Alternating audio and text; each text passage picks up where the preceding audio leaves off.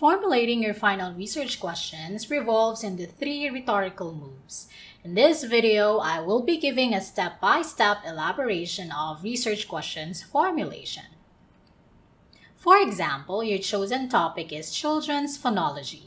You need to specify it, and let us say you trim it down to phonological difficulties of children.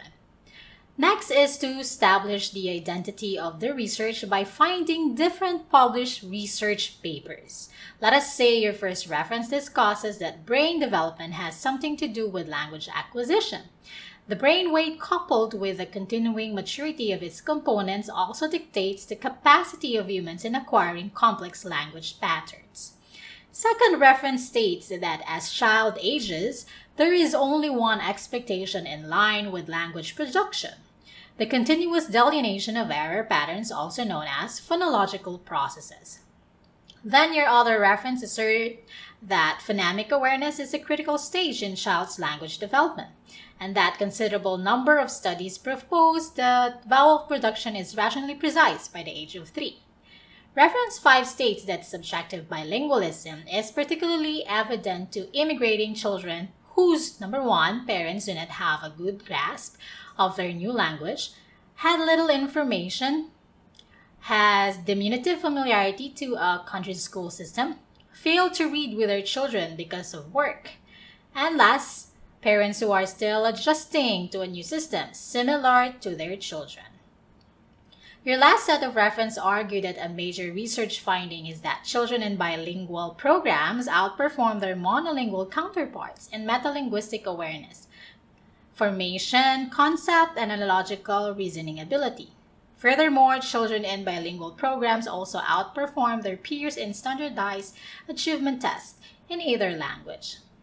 Synthesizing these references leads you to stating that given these scenarios, it is posited that children under the paradigm of additive bilingualism have a greater advantage in their phonological development than monolingual children. Once you have the synthesis, you can now analyze for the gap, searching for what has not been done and has not been considered yet by the cited published researches. For example, it is significant to validate the similarities and differences between the phonological difficulties of bilingual children and monolingual children. However, there is a scarcity of studies that focus on the phonological difficulties of Filipino bilingual children. Now that you have established the research gap, it's time to present specific variables to be considered that will lead to finalizing your research questions.